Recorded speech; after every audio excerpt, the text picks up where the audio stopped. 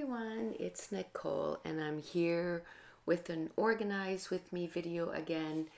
And I thought I'd share with you how I choose what area to kind of do next.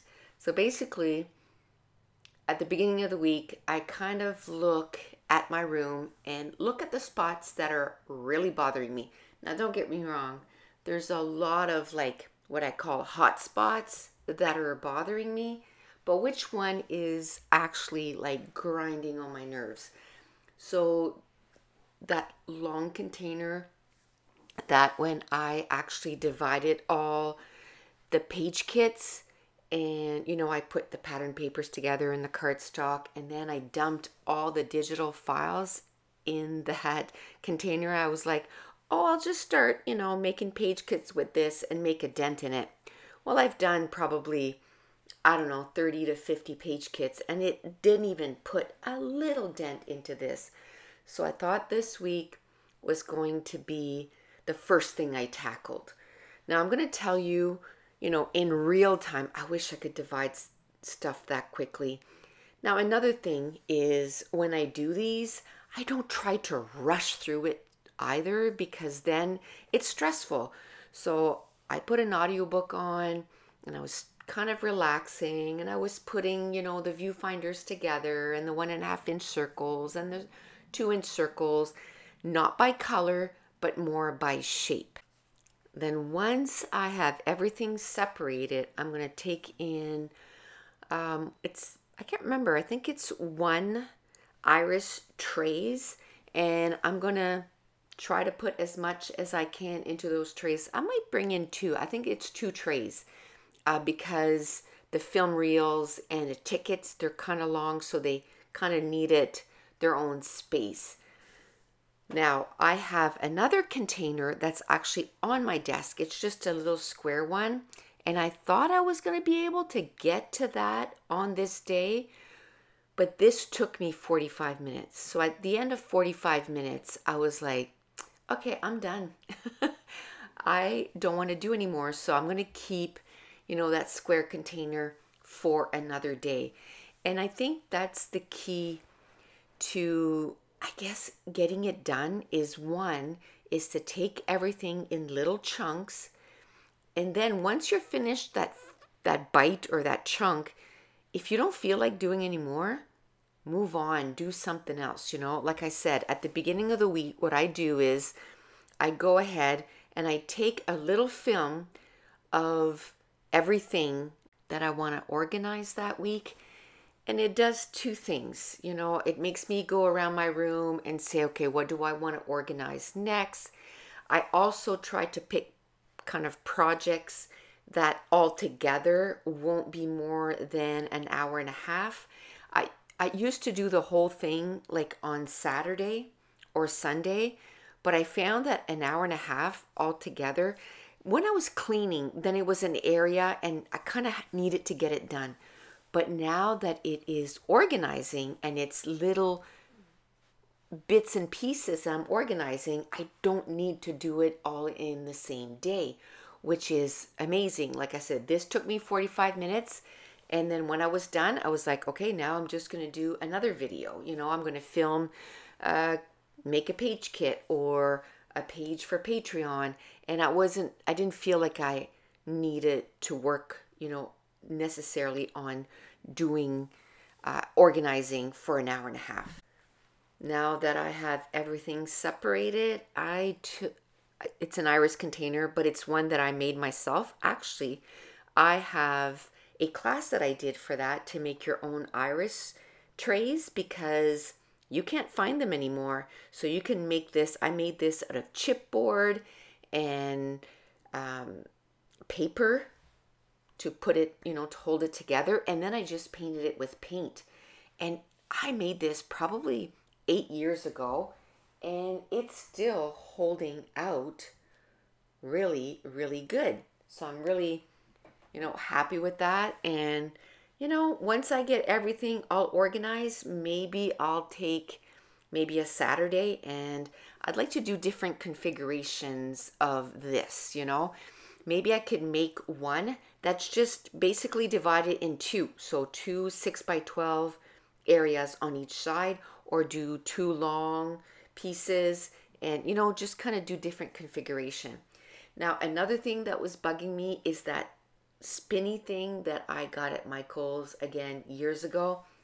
And even before I, you know, started working on it, I think it was the day before when I was looking at, you know, what I could possibly clean, I had 3 heat tools in that, and I'm like, those are bugging me. Like, they're standing out of this and they're all messy.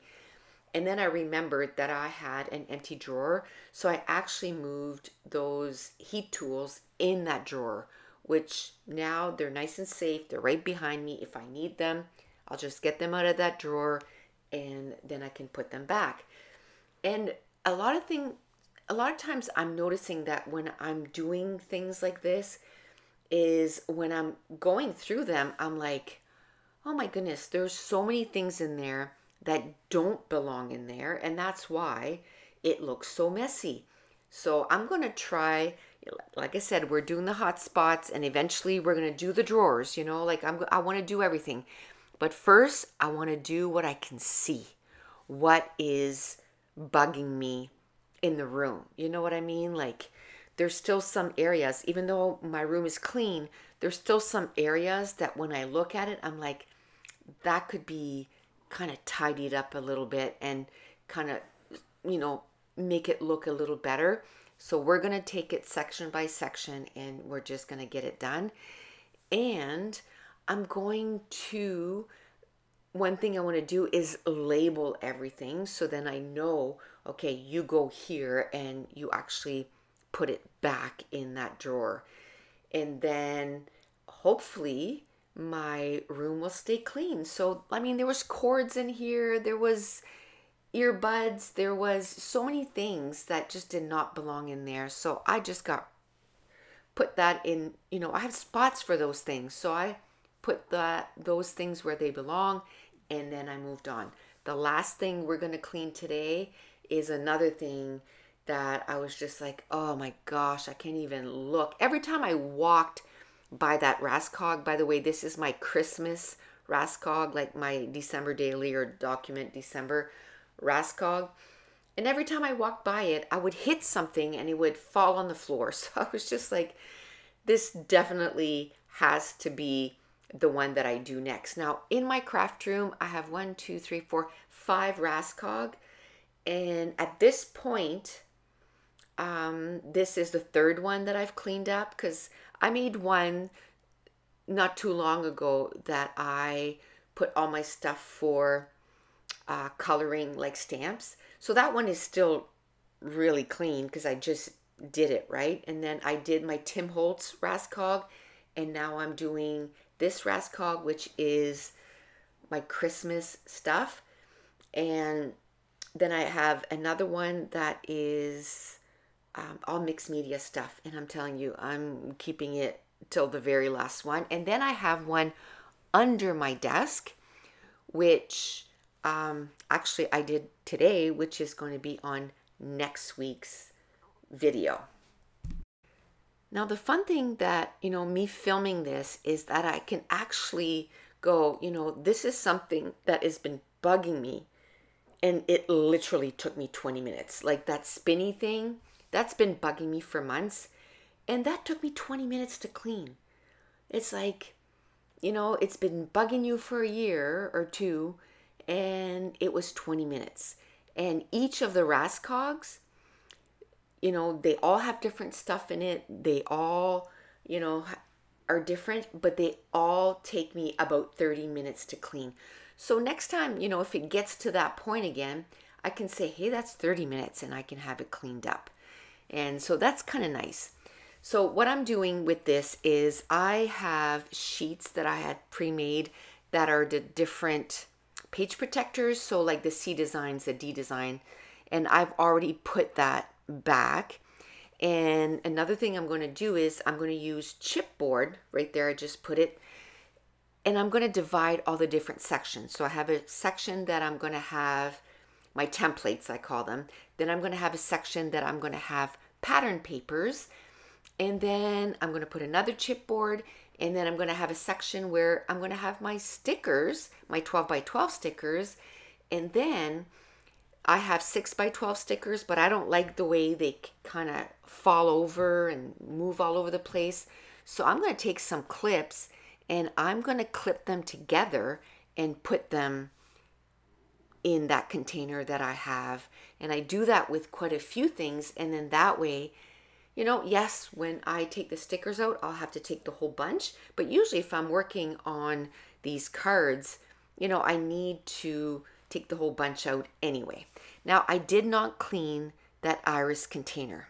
That's going to be another, you know, organize with me. I'll take that out and I'll clean it. Right today, I knew that I wanted to clean my Rascog, and that iris container should not be in that Rascog anyway. So I found another place for that and I put it away. Now, the way I looked at it was it wasn't on the clean, you know, agenda for today, so I didn't mind doing that. And another day, you know, maybe that'll be my thing to do, will be to take 2 of those iris containers and clean them out.